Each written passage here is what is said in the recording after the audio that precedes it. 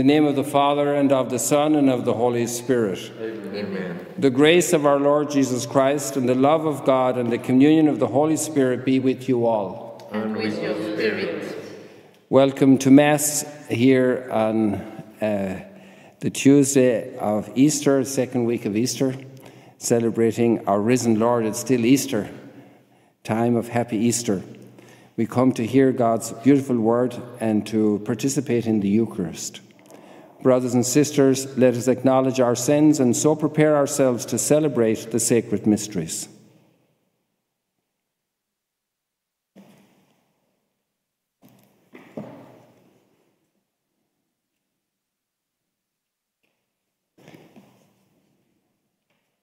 Lord Jesus, you raise the dead to life and the Spirit. Lord, have mercy.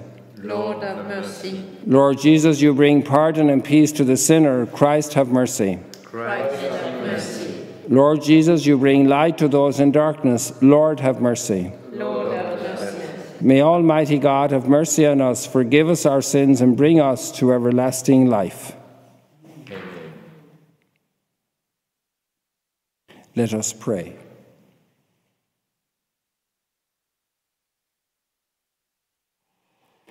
Enable us, we pray, Almighty God, to proclaim the power of the risen Lord, that we who have received the pledge of his gift may come to possess all he gives when it is fully revealed. Through our Lord Jesus Christ, your Son, who lives and reigns with you in the unity of the Holy Spirit, one God forever and ever. Amen.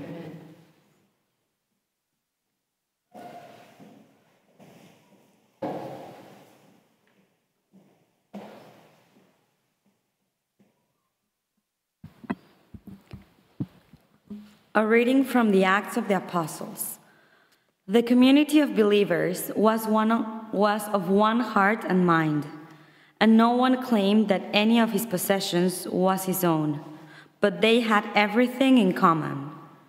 With great power, the apostles bore witness to the resurrection of the Lord Jesus, and great favor was accorded them all. There was no needy person among them, for those who owned property or houses would sell them, bring the proceeds of the sale, and put them at the feet of the apostles, and they were distributed to each according to need. Thus Joseph, also named by the apostle Barnabas, which is translated son of the encouragement, a Levite and a Cypriot by birth, sold a piece of property that he owned, then brought the money and put it at the feet of the apostles. The word of the Lord. Thanks be to God. The Lord is King, he is robed in majesty. The Lord is King, he is robed in majesty. The Lord is King, in splendor robed is the Lord, and girt about with strength.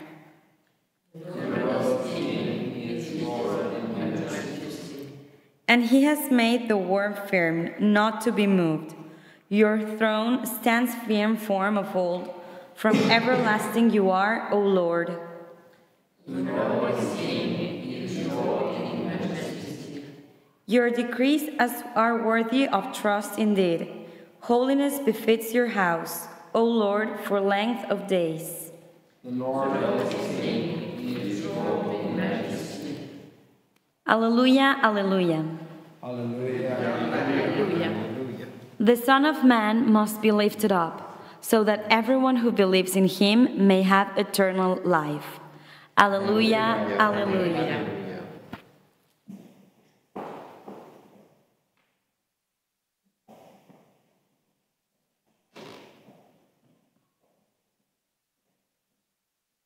The Lord be with you. And with your spirit.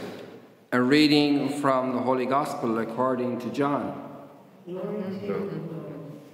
Jesus said to Nicodemus, "You must be born from above. The wind blows where it wills, and you can hear the sound it makes, but you do not know where it comes from or where it goes. So it is with everyone who is born of the Spirit." Nicodemus answered and said to him, "How can this happen?" Jesus answered and said to him, "You are the teacher of Israel, and you do not understand this. Amen, amen, I say to you, we speak of what we know, and we testify to what we have seen. But you people do not accept our testimony. If I tell you about earthly things and you do not believe, how will you believe if I tell you about heavenly things? No one has gone up to heaven except the one who has come down from heaven, the Son of Man. And just as Moses lifted up the serpent in the desert, so must the Son of Man be lifted up, so that everyone who believes in him may have eternal life." The Gospel of the Lord. Praise to you, Lord Jesus Christ.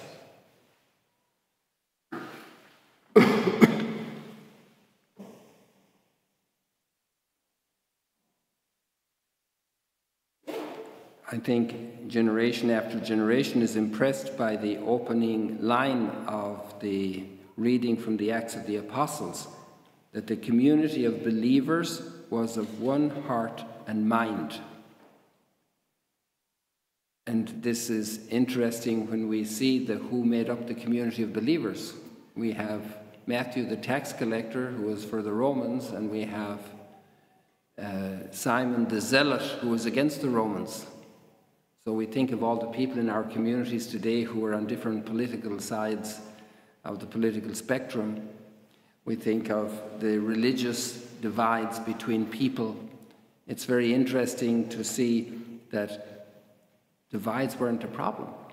Eventually, Paul will write that there is neither Jew nor Gentile. There isn't man or woman, free or slave. We are all one in Christ. And what's very interesting then in the reading from Jesus about the Holy Spirit, the Spirit blows where it wills, the wind blows where it wills, but it's doing its work. And the Holy Spirit is the one who is bringing the harmony about together. And it doesn't happen with just like something from the outside that's bringing it together, like you put pieces of a jigsaw together. It's from the inside, because our divisions aren't from the outside, they're much more from the heart, from selfishness, from individual positions, and individual positions affected by pride and material interest. And these are the biggest sources of our divisions: sensuality and pride, of our disorder internally. And to bring us together, we need to be responding inside to the Holy Spirit. And that's the gift of the risen Lord, the Holy Spirit. And the Holy Spirit is the one who shapes us. What do we ask the Holy Spirit to teach us? That we ask the grace to be docile, to be teachable. That means we are saying that the Spirit of God needs to lead us, that we have not hard hearts, but hearts that can be molded, that can be shaped, that can be influenced by God's Spirit. And the definition of Satan is, I will not serve. And the opposite is love, because love says, I want to do the will of the one I love. When you think you are spouses, you try to please your spouse, and especially before you got married. You tried to please each other.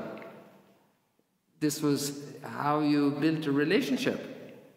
So it's interesting, love helps us do this, and then the pride puts us against each other in antagonism, in opposition, in confrontation, in domination of the other. And that's the expression of selfishness, and how that community comes together. And one of the touchstones for this is money. It's a known fact that many marriages break down over money. how to manage money, what to do with money, whose money is it anyway. And the availability that they had everything together in the community,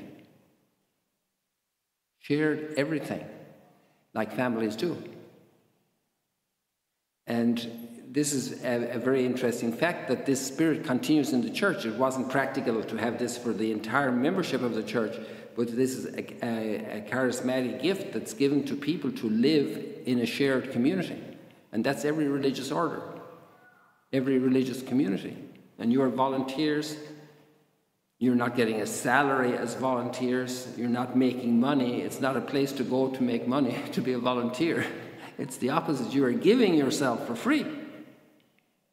And then you are serving, and you're building up a property and being concerned and helping and keeping it clean and painting it and raising funds to build it. And it's not yours because it's the community's. And this is all over the church. There's so many communities live like this in the church. And this is from the Holy Spirit. It's not because you make a severe commitment that constrains you to live like this. There may be an element of this fight spiritually because we would tend to want stuff for ourselves, to hold stuff for ourselves, but to be detached from material things. And yet to take care and have a nice house for the community. This is not incompatible. But it's about a heart that's free from material things. I'm blessed, I thank the Lord, that this year I'm 50 years in religious life. And these 50 years, it's, thanks be to God, a nice stretch of time. I have never worked for money. And people need to think about this, about the Franciscans, about the Dominicans, about the Jesuits, about all the sisters, about all the different religious orders, the communities of consecrated life. They don't work for money. You'll say, why did they work then? But this is part of the gospel message, the gratuitousness, even though he who was rich made himself poor. So this point today of Barnabas, who gives so much consolation by coming to help in a time of need, selling his property, this spirit continues in the church. But it's coming out of a spirit of love, a spirit of the Holy Spirit moving the hearts to do it. It's not a commando system like in communism that obliged everybody and controlled everybody like this. It's coming from inside, from the heart. What a beautiful way. And it's because the Lord is King. We worship the Lord as King. And because the Lord is King, then we cede our dominion and we let the Lord lead us. And we are all imperfect. We don't do it completely perfectly. We have mistakes. Somebody could also abuse it, and that has happened. And that's possible. But the effort is there, the spirit is there, and the experience is there of 2,000 years. And that's very beautiful. And then when Jesus is speaking to Nicodemus, he's talking about the new birth of the person. That it's a person that's no longer enslaved to material attachments. It's a person who is no longer enslaved to their own will. And it's a person who's no longer enslaved to person. This is a new person, a new creation. The whole New Testament is about this new creation of the new person. What an amazing gift we have received. And this is true liberation, and this is true freedom, and this is a doorway to love. It's never accomplished perfectly in any of our lives, and that's part of the work of our whole life. But it's amazing. I think we're going to be incredibly surprised in heaven with the amount of saints and the quality of their sanctity that God, through his grace, accomplished in so many people. And it's not just in the ones who live formally poverty like we do in communities. I think we will find many other people who have lived detached and have lived in service and who have reached great heights of holiness and serving in their family, in their community, in their business, in their government, in society, and they will have, their hearts will have left detached from all these material desires, and they will be totally transformed by grace. This is God's project with all of us.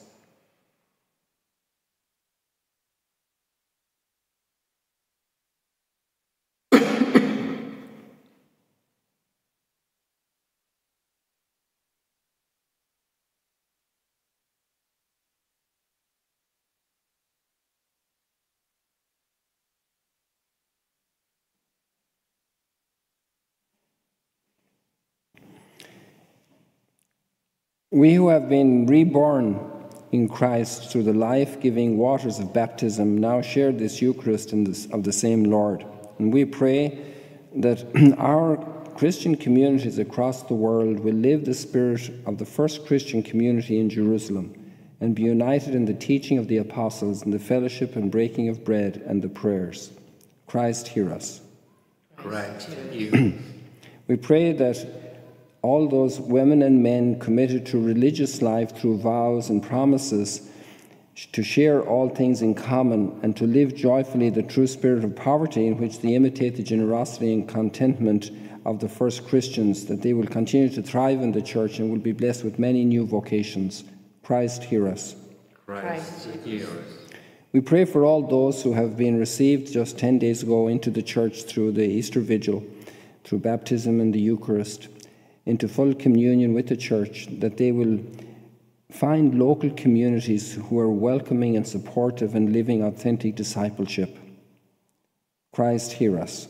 Christ, hear us. We pray that Christ's peace, the risen Lord, our Saviour, can enter the hearts of all people who are suffering, and especially the hearts of all those who are imposing suffering on others. Christ, hear us. Christ, hear us.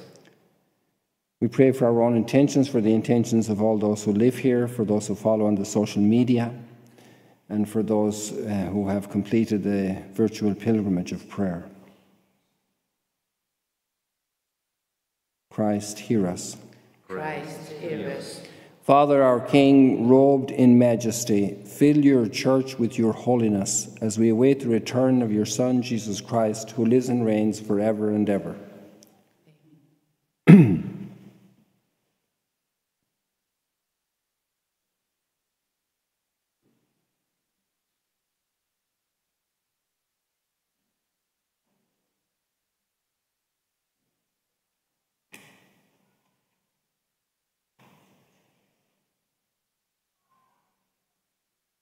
Blessed are you, Lord God of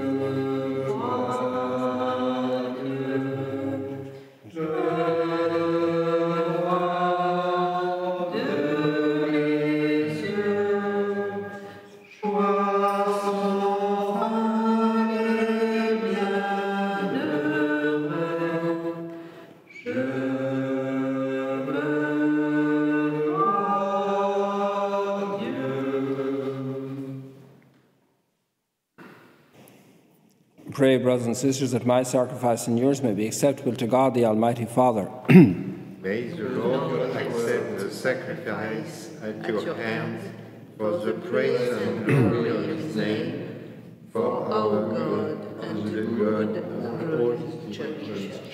Grant, we pray, O Lord, that we may always find delight in these paschal mysteries, so that the renewal constantly at work within us may be the cause of our unending joy, through Christ our Lord. Amen.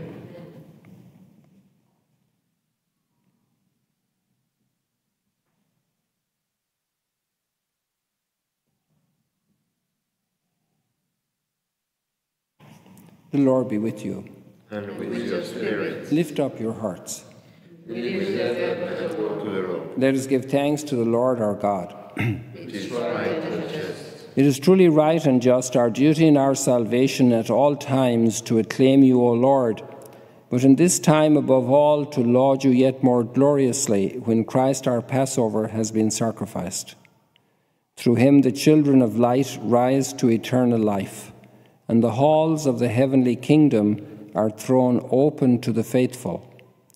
For his death is our ransom from death, and in his rising the life of all has risen. Therefore, overcome with paschal joy, every land, every people exults in your praise, and even the heavenly powers with the angelic hosts sing together the unending hymn of your glory as they acclaim. Holy, holy, holy, Lord God of hosts, heaven and earth are full of your glory. Hosanna in the highest. Blessed is he who comes in the name of the Lord. You are indeed holy, O Lord, the fount of all holiness. Make holy, therefore, these gifts, we pray, by sending down your Spirit upon them like the dewfall, so that they may become for us the body and blood of our Lord Jesus Christ. At the time he was betrayed and entered willingly into his passion, he took bread, and giving thanks broke it and gave it to his disciples, saying, Take this, all of you, and eat of it, for this is my body, which will be given up for you.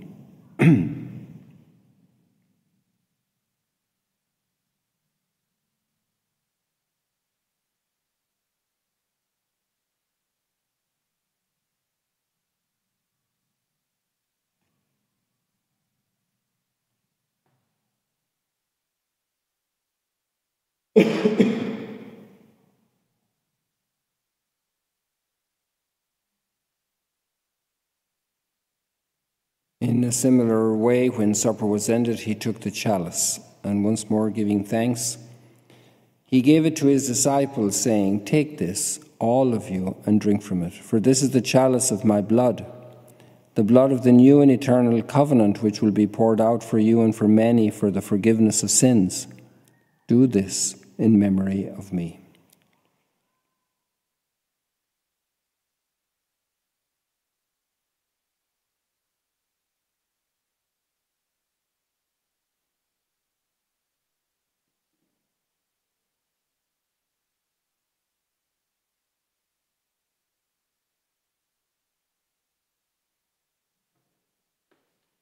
The mystery of faith. We proclaim your death, O Lord, and profess your resurrection until you come again. Therefore, as we celebrate the memorial of his death and resurrection, we offer you, Lord, the bread of life and the chalice of salvation, giving thanks that you have held us worthy to be in your presence and minister to you.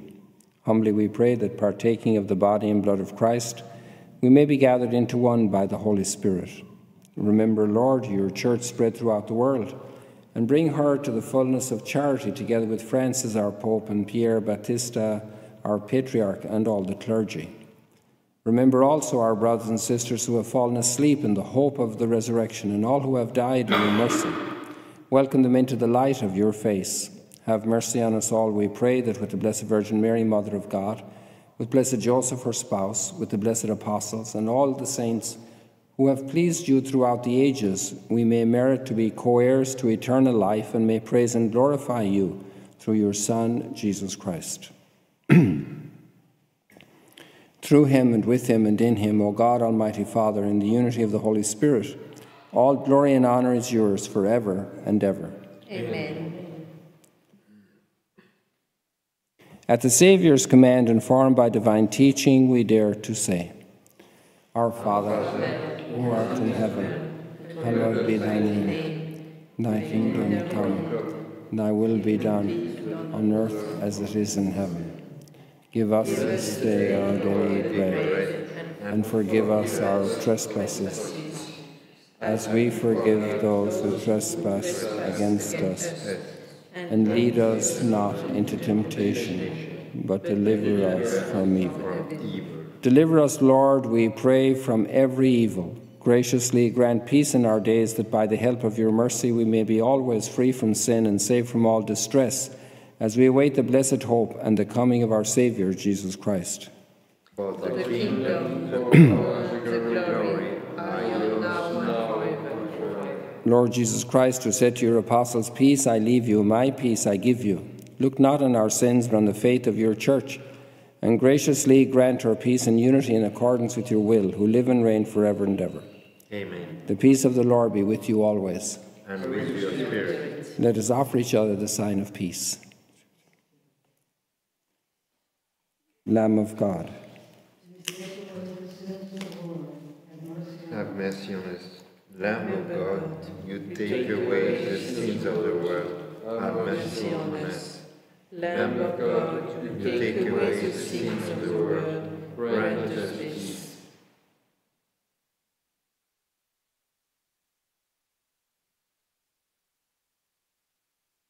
Behold the Lamb of God, behold him who takes away the sins of the world. Blessed are those called to the supper of the Lamb. Lord, I am not worthy that you should enter under my roof, But only say the word. word, and my soul shall be healed.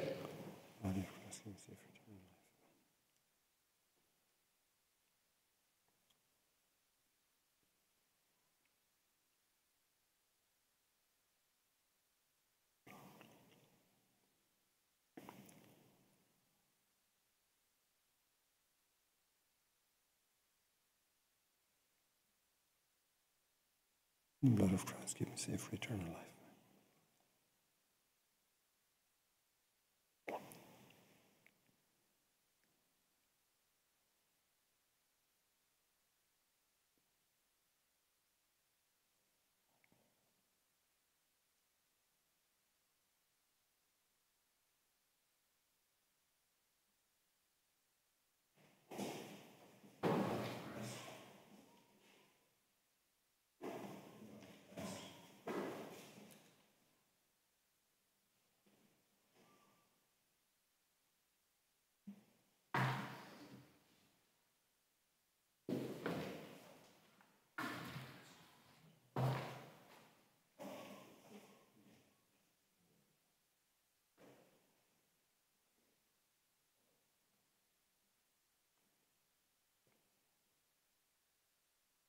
Voici le corps et le sang du Seigneur, la coupe du salut et le pain de la vie.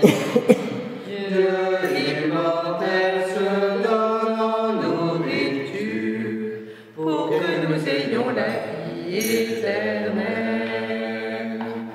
Au monde passé vers le Père, le Seigneur prit du pain et du vin, pour que soit accompli le mystère qui apaise à jamais notre faim.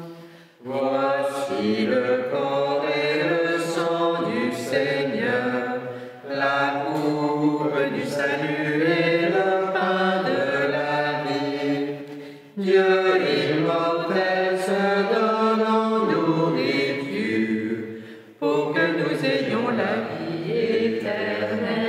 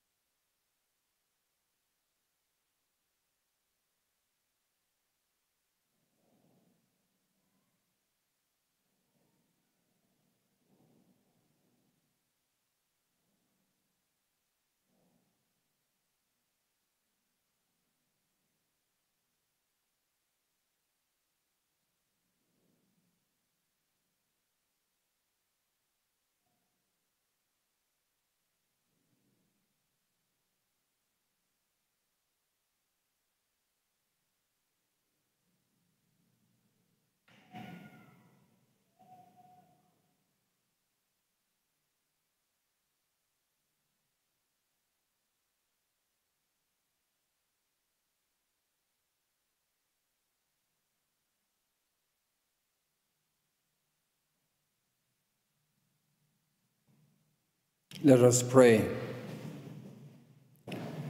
Hear, O Lord, our prayers that this most holy exchange by which you have redeemed us may bring your help in this present life and ensure for us eternal gladness through Christ our Lord.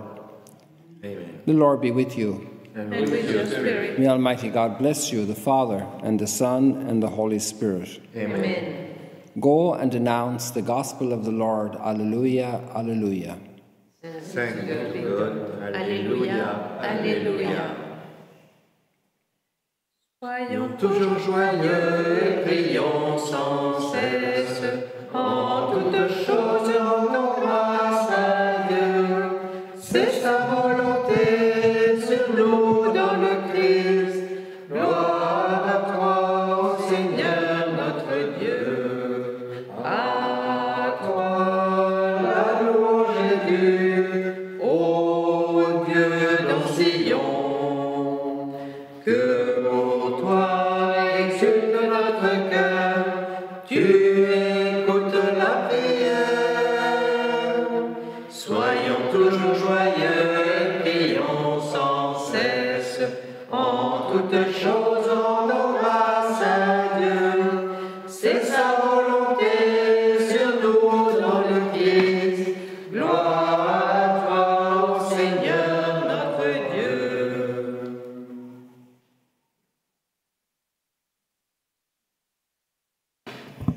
Thank you. Merci beaucoup.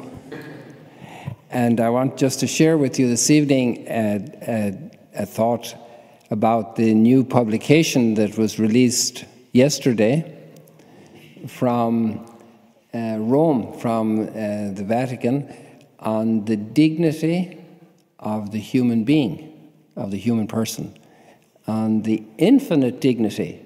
That's the title of the document, Dignitas Infinita. And I invite you all to look up this document. And if you want to get it quickly, Dignitas, like dignity, D-I-G-N-I-T-A-S, Dignitas Infinita, like infinite, except with an A at the end. And you will find it immediately. And it's a marvelous document. So far, I've read about half of it, some of it with audio. And it's wonderful. There's so many things to say about this document. First of all, the first three parts are really all of the explanation of why we talk about the dignity of the human being. And one of the things that I like very much about the document is that it approaches the subject through the rational dimension. And that's very beautiful. And it also highlights the Human Rights Declaration of 1948, which is an expression of human dignity. And then it also develops how our faith enriched the understanding of human dignity, that the human being is created in the image and likeness of God. And then about the thinking that has emerged from this injection of understanding about the human being throughout society in philosophy and thinking and theology. And it's very, very beautiful, very encouraging in a time when human dignity is so deeply trampled. So maybe I should have done a prayer for this at the Prayers of the Faithful. Maybe we do that tomorrow. So I encourage you to read it, because maybe you hear a few things in the media, but you need to read the document. And don't try to do it all in one day, because it takes a little bit of digestion. You know, so read the document and enjoy it. And one thing that my heart was filled with was how humanity, despite so many negative things through our history, has been able to develop such an extraordinarily wonderful concept of the marvelous dignity of every human being. God bless you.